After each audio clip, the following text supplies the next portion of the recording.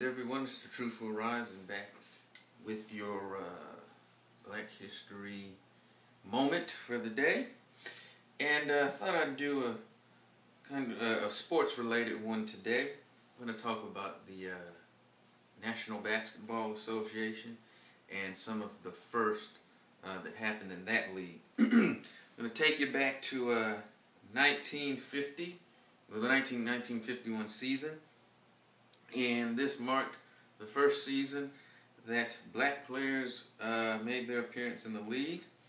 And you had a lot of firsts that year. Chuck Cooper became the first black player to be drafted, and he was drafted by the Celtics.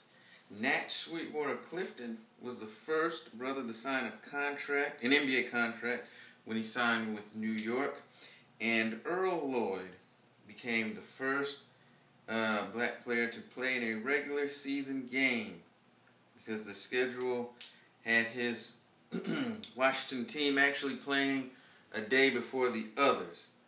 And I guess that's going to be it for our Black History moment for the day. So I guess all of the brothers that we see in the league owe a debt of gratitude to Chuck Cooper, Nat Sweetwater Clifton, and Earl Lloyd.